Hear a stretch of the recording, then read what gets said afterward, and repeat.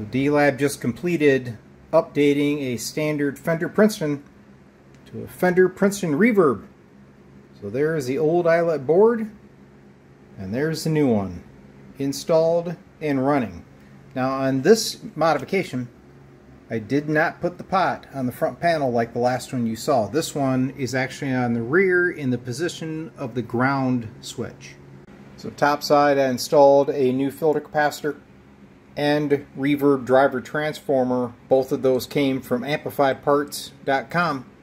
Of course, I had to add 2 tube sockets, a 12A-T7 and a 12A-X7.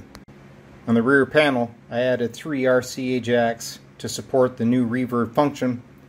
And over here, where the ground switch was, is the reverb level pot. Here's the test of the amp.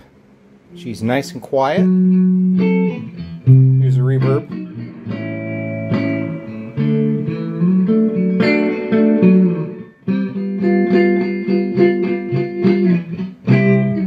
Working great.